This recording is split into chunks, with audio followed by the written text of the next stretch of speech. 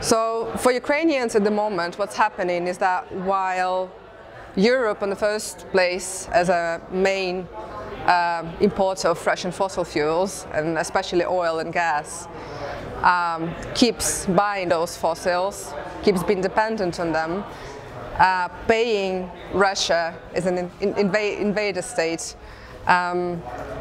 millions and millions every single day. Meanwhile, in Ukraine, we are counting deaths of people every single day, and I'm talking about thousands. And we are just asking ourselves, why is this the price we have to pay? How much does human life worth? How much is it worth in comparison to the price of the fossil fuels?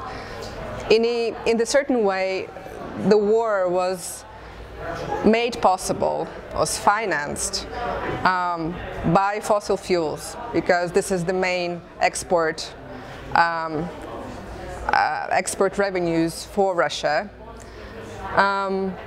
So this war again was made possible thanks to the Russian fossil fuels. It was sparked by fossil fuels, the same ones that are causing climate change. And here now coming to the larger story of us being in this very unique moment in time globally, when something should hit us badly, when we realize that our energy security is in a huge danger. Not only for Europe again, but actually for many countries around the world who are dependent on Russian technologies, on Russian fossils and so on.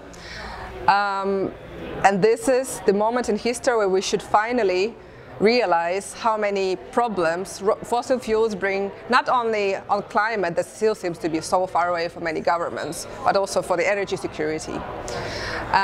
If we think about it that way, then this should become the crucial point of when we have to finally work on our climate action.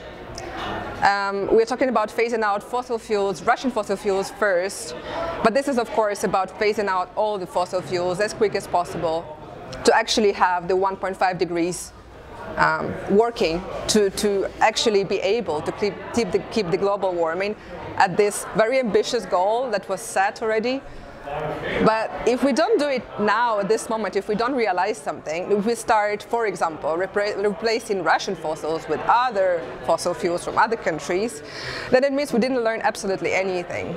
And it means that we are doomed as a humanity. For me, now is the time when we have to take the kind of wartime effort and the steps toward, we can call it even climate action, but maybe it's not very popular, this kind of rhetoric anymore.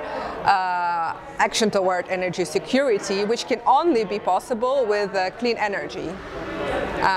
Fossils cannot bring it in any kind.